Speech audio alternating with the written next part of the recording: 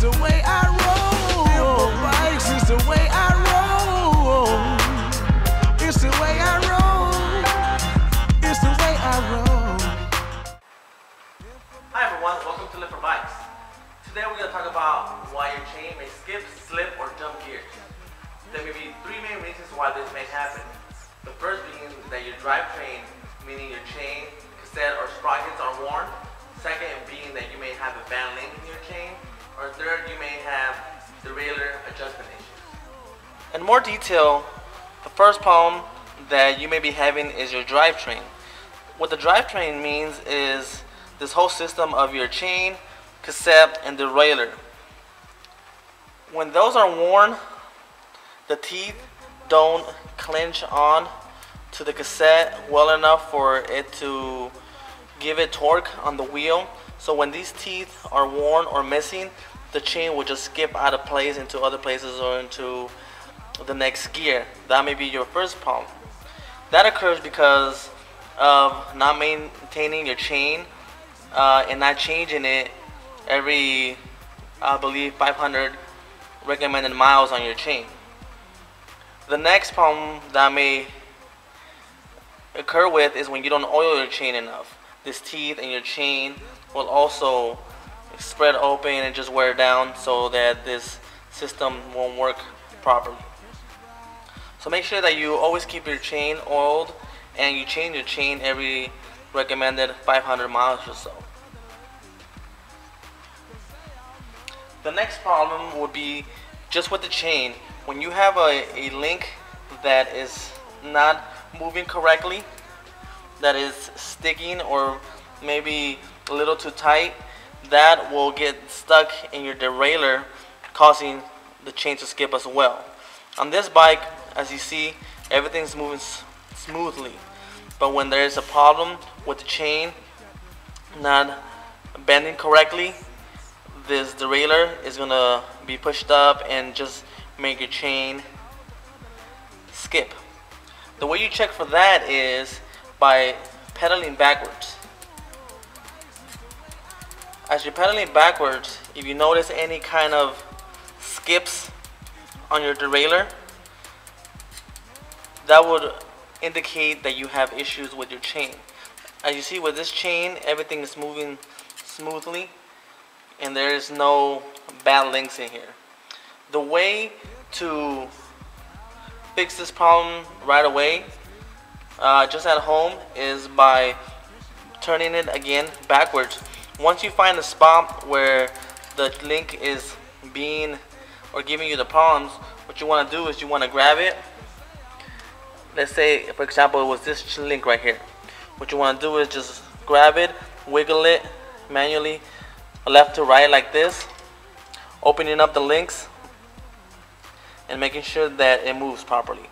If that's still not working out for you, then you may want to use some WD-40 to loosen it up. Don't leave the WD-40 in as lubricant. WD-40 is only there for loosening parts and as a degreaser. So after you have fixed that issue of making your links all smooth, then what you want to do is re-grease the chain and make sure that you remove all the WD-40 before you re-grease the chain with chain lube. To show you what a freely moving chain does is that all the links on there are very flexible and you could punch them up like that and everything's moving freely and your chain is free to move to the derailleurs very easily. A non-moving chain is something like this, where this is really hard. I'm putting pressure on there and it just doesn't move. So this does not allow the chain to flex or move through the derailleurs.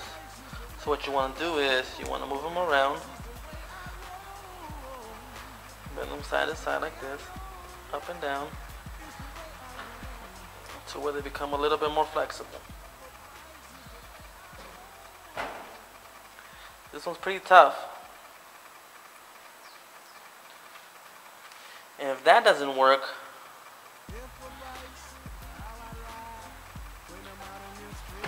you could bring it to your bike shop and have them look at your chain, or if you have a chain breaker, you can use the back side of the chain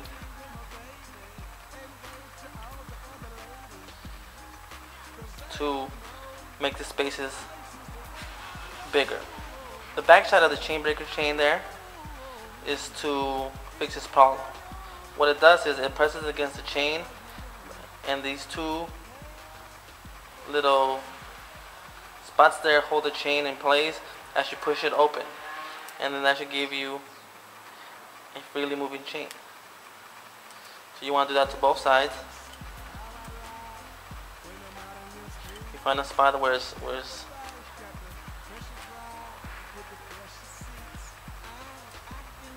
giving you issues, put it on the back of the chain breaker, and you just turn it where you can actually see the space there being created there, giving your chain a chance to move. Now you see that.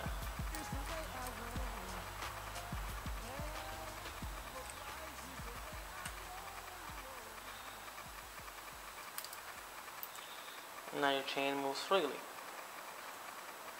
Another common issue with the durators, such as the Shimano SIS, is the length here, or the distance between the chain and the cassette. I find that with this Shimano SIS shift derailleur, there's always issues with skipping because of the amount of space between the derailleur and the cassette that you see here. I find that because this specific model doesn't come up far enough where I would like it to be like this. I find that because it doesn't come up as much, there's a lot of skip issues with this one. Another example of issues with skipping is the derailleur adjustment. So on here, when you shift to the first gear, the shifter doesn't shift right away, and then you hear that.